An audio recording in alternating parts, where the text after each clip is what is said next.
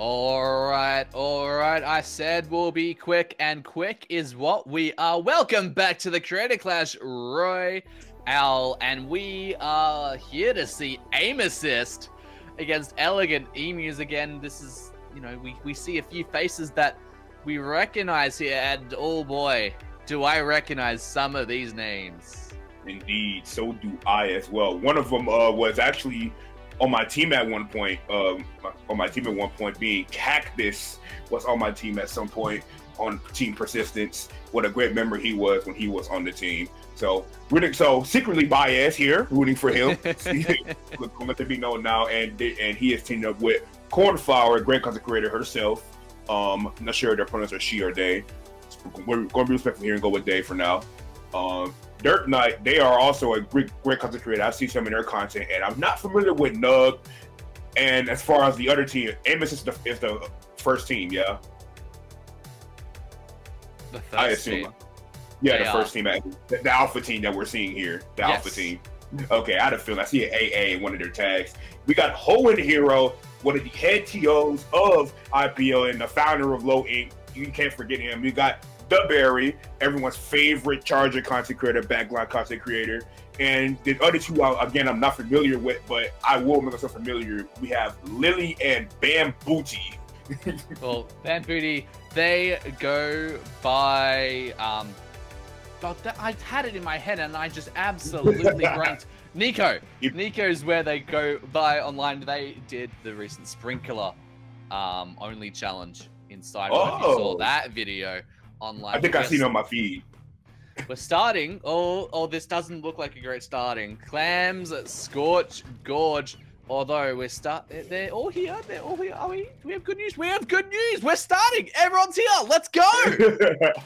Indeed, let's go. And we see the counts come out here, and we see a pretty meta count come out on the side of aim assist. We got the 52 with the splash and the bamboozler and a range blaster. So a lot of chip and a lot of different specials that help them move in. Double well, mind you, with that. That's very interesting. Now on the side of Elegant, we got that Force Pro. You'll see that every day with the 96 for that Kraken and maybe some Kraken cheese. You'll probably see that. And the shot and range blaster. So both teams running some decent comps here. I hear that you said meta comp, and then I see on the team that we've got a bamboozler and then no Zuka and no tactical on site. Okay, fair enough. Okay, fair enough. But I mean, it's not meta. But if Zuka and Tacticooler didn't exist, then it would be meta. It would be a good comp, okay? So, okay, you know what? Semi-meta. It's like it's semi-meta. Okay. It's mid. I can live with that. I can live with that. Talking about mid, everyone at the moment just dancing around mid at the moment, trying to find picks, trying to find opportunities to go on in. Cornflower gets caught out by the Bamboozler there, and now they're going to get on pushed back, but only one player is left alive on the side of Elegant. It's just, I take that back, make that a full-on wipeout as the Power Clam goes straight on in the basket. See, you see why I'm calling this meta, right? When I'm telling you this, they're running flows perfectly together. All these weapons can complement each other. We see the chip moving up here with the Bamboozler, and then Crab Tank got the ready for the splash, and then the range brother also going to benefit off the chip that the Crab Tank and the Bamboozler provides. It's going to be one hell of a comp to get through. And that is why I called it meta, because it's actually a very good comp. Just see a Tacticooler. That's it. Just see a Tacticooler. Just the one extra thing. And now Elegant Emus there on the counter push as well. Kraken coming on after the baskets pop. Nub over there. Lead has been switched over, but also 3 players go down on aim assist. And again, that's going to allow Elegant Emus to maybe find some more, but the clam economy isn't in their favor. Cornflower luckily finding some clams up there, but can they keep the basket open for long enough? They only, we do see Cactus over there on the shot. They're bringing up some clams to the rear. They're going to get a few more in. They're going to keep the basket open for even longer, but now aim assist, they're nearly fully back, but they just keep getting pushed back. They keep getting sent back into the spawn pad. And Barry, though, getting 2 spots. Can they make that a triple? They see Cactus there, but they opt to wisely back on out. But 29, a tremendous first push coming out from the Elegant Emus. Yeah, indeed. And with the weapon cover that they're running right now, with that Kraken at the ready, aim assist really needs to aggro here. You don't want to sit back right now, because with Kraken Cheese online and have a possibility to happen, you need to push in and get something going here. See, Kraken at the ready as we speak. And I don't think he's going down and keep it the power clans and keeping all these clans over to the side of Elegant, that they will be in trouble. But we see Nova going to pop the Kraken just to use it. It's going to try to find some stragglers here. It's not going to find A at the moment, but you can get rid of the crab tank. Doesn't find much there, and Nova will probably go down there. But the 96 doing a lot of work there on the side of Elegant. And so that we see Zuko come out as well. So, man, it's still a stalemate right now as we speak. We see Emus is keeping all their clans and everyone left alive, but they need to start pushing in right now with these specials. They need to start pushing in, and they have so many clans to their name. But can they deliver their clans on into the basket? Cornflower getting pushed on back there as Emus is looking at maybe to gain a bit more space, gain a bit more momentum, move a little bit more forward. But Elegant Emus is touching such a tight position over that choke point there, just making sure that none of Emus's players or clams go through that. But Lily on the crab, can they find any picks? Can they deliver anything? But it doesn't look like, as everyone's going to have to get pushed back. Booyah Bomb is also going to take them out as 2 players go down on Emus's. Elegant Emus looking at maybe getting another push going. Yeah, and I think the issue is that Elegant's comp has so much range to their name with the Pro and a 96, and of course a shot with Zuka and a range button. There's a lot of range, and there's a lot to push through. There's a lot to go through, especially when they have that paint control. They're going to dunk a ball in here and get a few more clans to go with that, and bring their pedal a little bit more. But they I find another pick there, able to take out some of their Amuses. Elegant's looking to push it and get a little bit more clans in, but they will go down. We're only just going into this game. There's all of that time left. But it's that range that I'm talking about what makes it hard for them to push in. And I think that Emus isn't capitalizing off of each special they pop. They really got to push up with these specials that they're popping and just kind of let it sitting there and just popping them. Absolutely. Owen has the wave breaker at the ready, but will they be able to use it before they get taken out? No, they are not. They get taken out by the 96 there. Derp Knight here on the blaster, looking at maybe just eyeing around some corners. Emus does have a power clamp, and Lily gets the splat onto Cactus. Can they find anything else out of that crab tank? Doesn't look like, but they are going to gain a bit of position there as overtime is going to get past the halfway mark. They're going to try and push it even further. Bambooty, they're going on forward, but they get taken on out, and that will be a wipeout, ending game number 1. Yeah, good luck getting through all of that on the left side with all that chip damage and a Kraken and just everything there. Yeah, good luck getting through all that. You really wanted that crab tank to force everyone back, but instead it got popped for them to go back into mid, and that was the win condition there for the side of Emesis, and they just couldn't get it. But for the side of Elegant, they played that. You can't say they played that any better. They cannot play that any better. They played that perfectly with their comp. Oh, absolutely, and it was such a great showcase from them, as now we're gonna look at to see a lot of the highlights there, a lot of pushes, and that was such a strong first push coming up from Elegant Emus, setting them up very strongly for the rest of the game. You know, Amos has got such a great push to start off the game, but Elegant Emus, they just completely one-ups them there. Yeah, indeed, they just took their push and did it so much better and just able to keep things going, especially with the Kraken at the ready. But we will be going to tower control Shipshape cargo now, and I think that with Emus's comp, they can find a little bit more success here, especially with how much ground they can hold. You just gotta actually do it. Yeah, like I'm curious to see. Like, I always like seeing the dichotomy between the more aggressive ranked modes we have, and then a bit more the passive ones. The passive ones being, you know, Splat Zones, Tower Control, and the aggressive ones being Clan Blitz and Rainmaker. I tend to associate them quite similarly. Ignore my pronunciation on that word.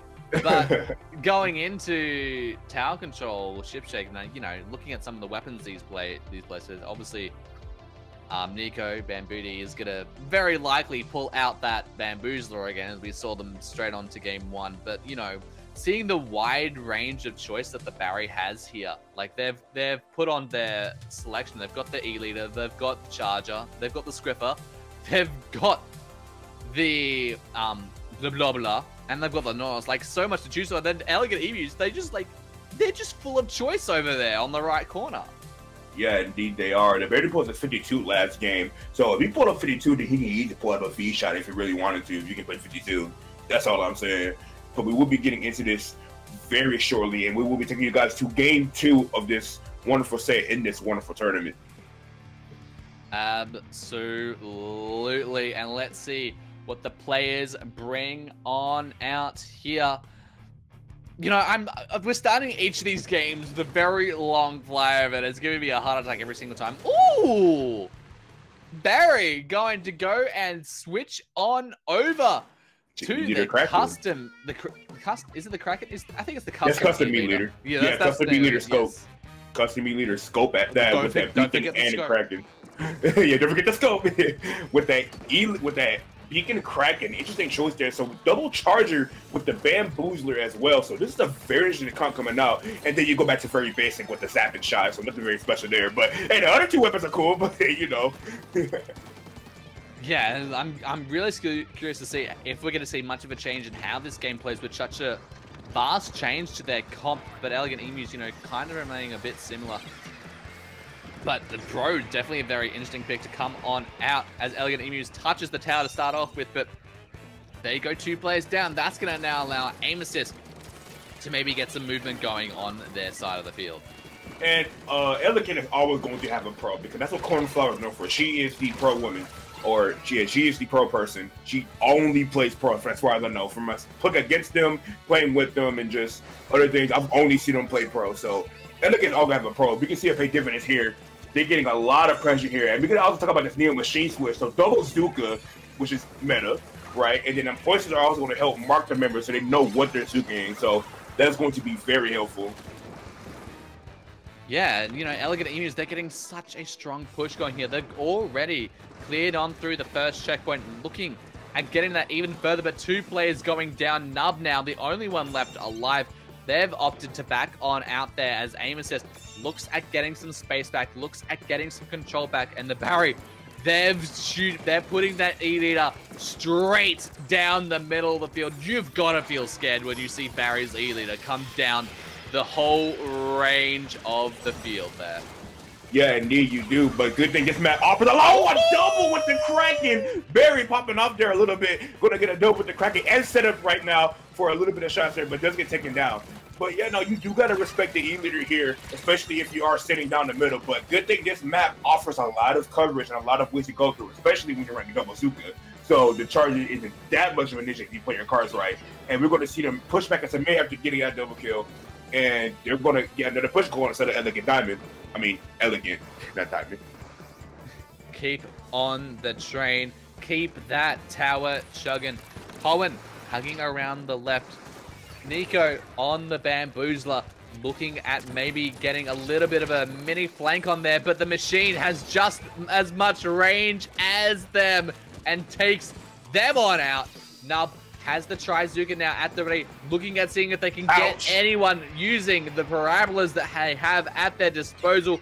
Not going to find anyone there, but Elegant Emus, are going to go and clear the second and final checkpoint. They've only got a few points remaining left, but aim assist is getting the splat. Cactus hops on the tower, but a wipeout will end the push, but aim assist has such a long road ahead of it and so much paint to get across if they want to take the lead into their favor. Yeah, it's only a minute and 35 left to go into this game, and we'll put the kill the world right now and the crack at the same time. Probably could have gone on top right and indeed the machine just go down.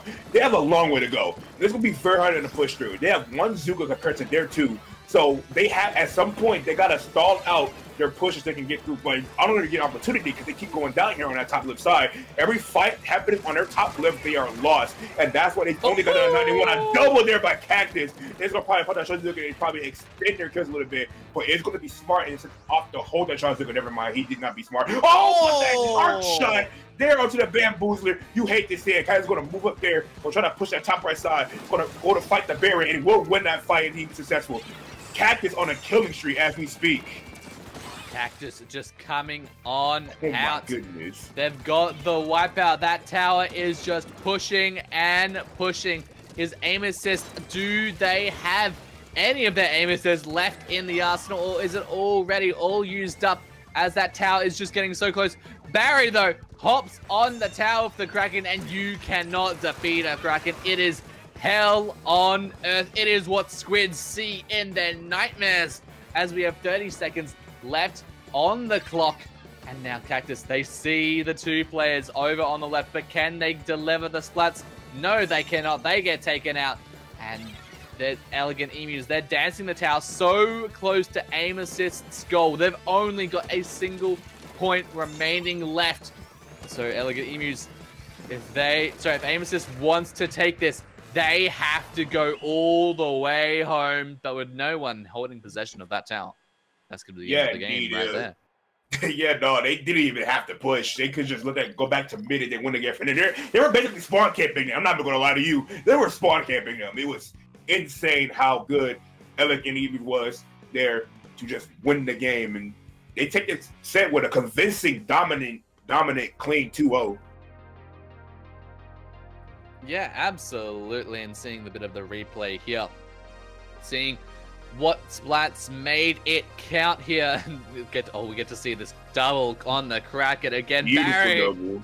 Oh, just the chef's kiss of Krakens. That is what you see in your nightmares. And Nub just getting those parabolas with the Tri-Zuka Cactus on that flank. You know, so many great plays all around here, but while all players had some amazing plays, Elegant Emus just had the consistency of the aggression, the consistency of being able to push, and the consistency of being able to get both games of this set, setting themselves up for victory, taking on. Yeah, indeed. So, what a great set that was. 2-0 back-to-backers. Now we're going to head into set number 3 of the groups, the final round of the group stage. And we'll get back to you very soon on what that will end up being. So don't go anywhere. The Creator Clash Royale will be back.